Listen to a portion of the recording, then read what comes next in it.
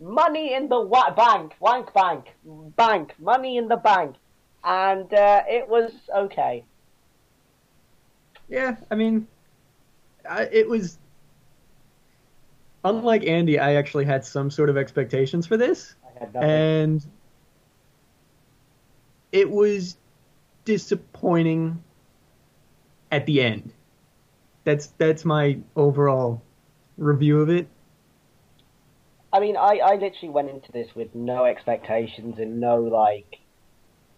I just didn't care. It's just like I don't care about this card. I don't care about anything that's happening. The only like the things that saved the show were the two ladder matches, the Divas match, and Ziggler and Del Rio. That was it. Because the rest Yeah. was just weird endings that pissed me off. LOL, Cena wins as usual. Well, Just like, I completely expected Cena to win, oh but yeah, the way he won was retarded. yeah. You're meaning to tell me that the world's strongest man can't get Cena off of his back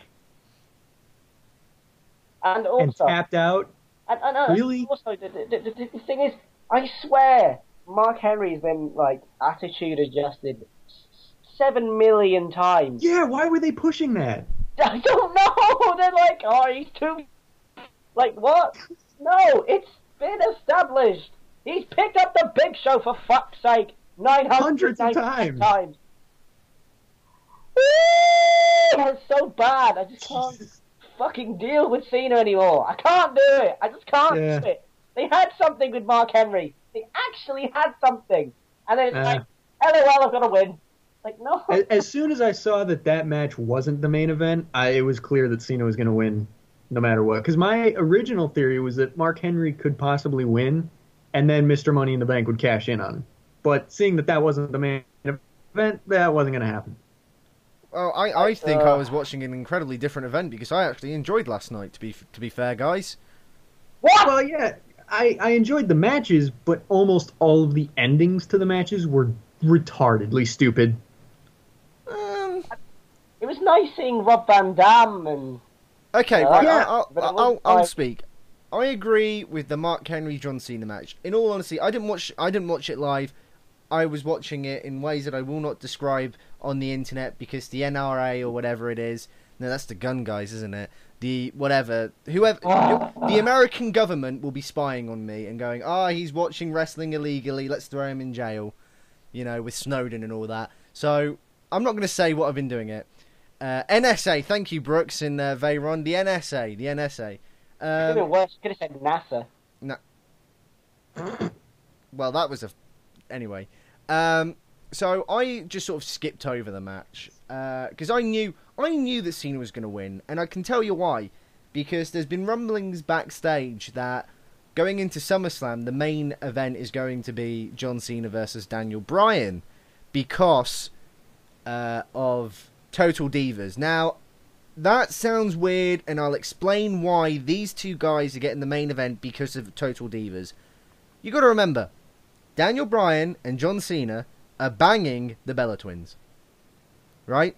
The Bella Twins... I didn't know Cena was, but okay. Yeah, John Cena's banging Nikki, I believe. Is that the one with the fake tits? Yes. I think. Okay. Yeah. That's the only way you can distinguish which one is which. Don't blame me. One of them now has huge cans. The other one doesn't. Leave me alone, okay? So, they're basically, in a weird way, they're technically shagging the same girl. It's weird. Twins are strange. So, they're the boyfriends of the Bella Twins, and the Bella Twins are two of the main characters on Total Divas, and they're expecting Total Divas to be a big thing. So that's why they're getting the main Not event. at all. No. That's why they're getting the main event at SummerSlam. So I was fully aware that John Cena was going to win this. The other problem I had was, of course, Robot Orton winning the Money in the Bank.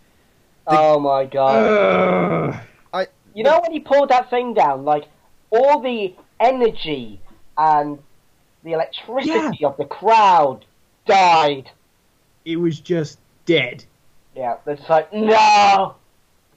I was so It's expecting. like- I was so expecting It's like Bryan to Brooks win, is to be saying honest. in the chat, there's just no reason for Orton to have it. None at No all. reason for him to exist. No.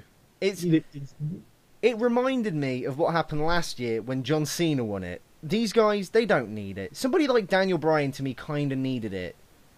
I mean, he is an established star, but it would have made sense because of the role he's been on and that he's not the weak link. So, look, he won the Money in the Bank. He can't be the weak link. He won the Money in the Bank match. Again, for a second time. Orton has been jobbing. An all-star match, whatever the fuck that means. What? And it was an all-star match, whatever that means. Yeah. And the thing is that Orton, as far as I'm aware, has pretty much been jobbing for the past couple of weeks. And LOL, he wins Money in the Bank. That doesn't make sense to me. I liked the events leading up to it.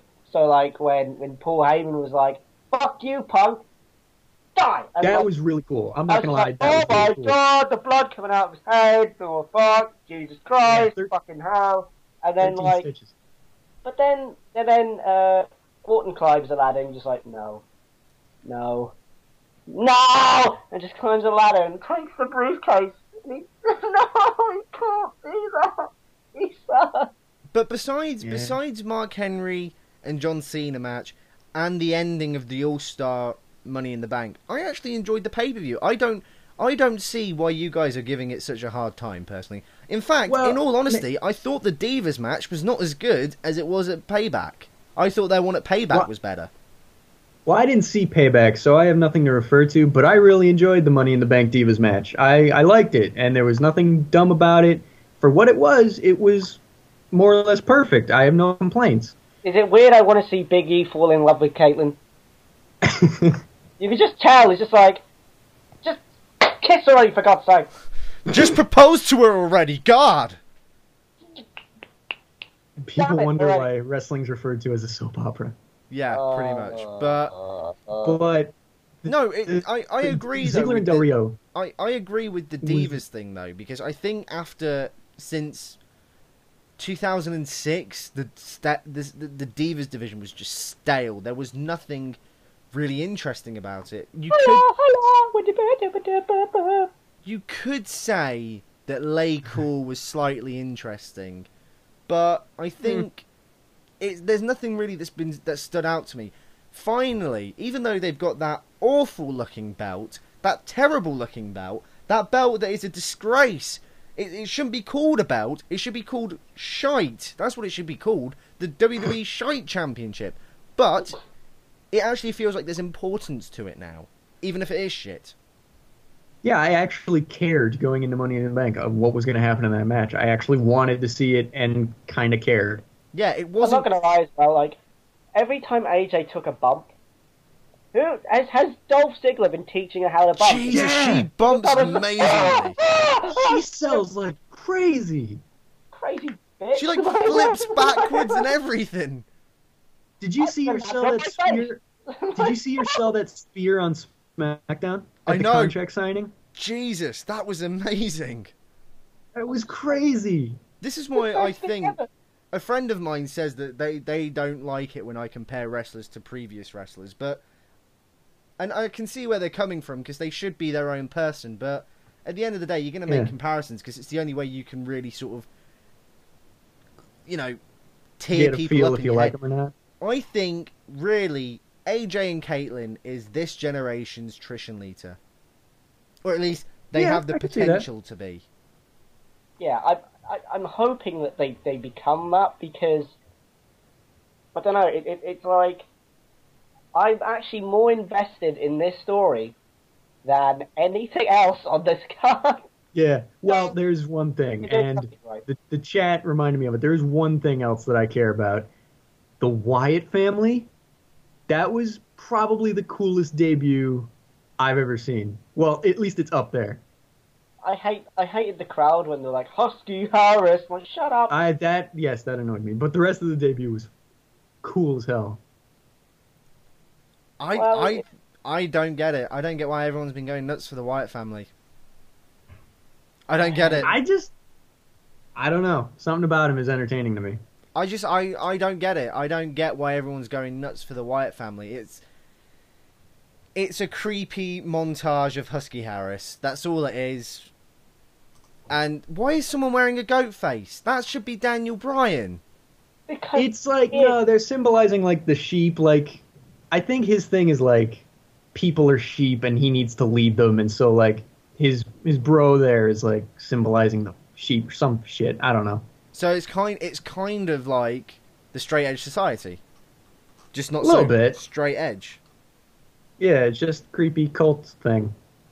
creepy rednecks with big beards. Yeah. Well, at Giant least it's better beards. than biscuits and gravy! Oh, don't remind me. Don't fucking ever say those fucking words again. Biscuits and gravy! Make me a man! How?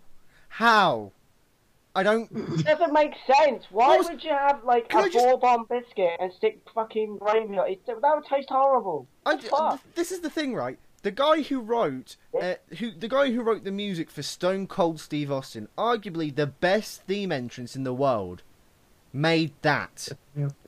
What was going through his head when he thought, right, we've got a retard and someone who's obviously Well, from to be fair, what else are you gonna write for that? something that isn't biscuits and gravy make me a man. This, We're just rednecks. We love the we love the South. Oh yeah, the South are nice. No, I Nothing's- think one of the lyrics to that song is, "I ain't no ham and egger." what? It's just such a dumb song. why? What the hell does that mean?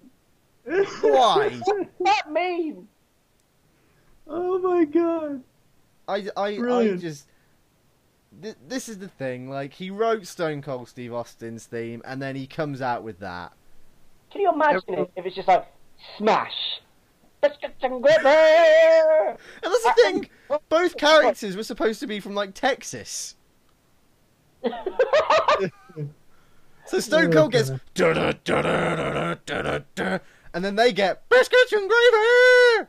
Make me a man. It's like, There's a lot of diversity. There's a lot of diversity in Texas. Is there really? I don't there's a know. lot of I diversity don't in know. Jim Johnson's fucking head. Everyone has an off day, Liam. Off day, Jesus, he's had an off decade. No. Well, actually, I'd like to argue that theme songs lately have been getting better. Yeah, because he's well, yeah, but I think biscuits and gravy was possibly the lowest point he's had. Well, yes, but God. that's not. I mean, that's not to say like he's shit now. What the fuck's wrong with? Oh, like, I like Curtis Axel's theme. Wade Barrett's new theme song's pretty good. I don't like Barrett's new theme. I don't like it. I just like, Alright, I'll just bury my head in the sand. Never mind. good, Seriously, you do that. wait, this is the problem, right? This is the problem I've discovered with WWE. And, like, for some reason, it's not every person that's not from America. It just seems to be British people, right? They've got to have a reference to either classical music or England in some way. It's got to be the English national anthem or Rule Britannia, or it's got to be William Regal coming out to classical music, or Wade Barrett going, God save the Queen. Like, can't we just have a guy who just so happens to be British, but that's not what defines him? That's what annoys me. It's like, it's kind of like Antonio Cesaro. Okay, his theme song was nothing to do with Switzerland, I think. Like, had nothing to do with it. But his title, bloody hell, the cross was everywhere. Like, Yeah, it's just basically the Swiss flag. yeah. I'm from Switzerland. That's my gimmick. Do you get it now? Do you get it now? Do you I'm get not it? from around these parts. Do you understand this? Just so you know. And then they give him a yodeling gimmick. I don't Just want in to talk about case the you didn't yodeling know again. he wasn't from America. We I don't want to mention the yodeling. We the people is not a fucking sentence. We the people. God damn, it doesn't make sense. Fucking dumb, swatty gimmick. Like, it doesn't make sense. That's not a complete phrase. That's the start of your constitution. It doesn't mean anything on its own. God damn. I just want. Fuck him with his dumb moustache. I want a character who's from Britain, but that's not what defines him. Okay, so he's Well, from they had Manchester. that- Good for him.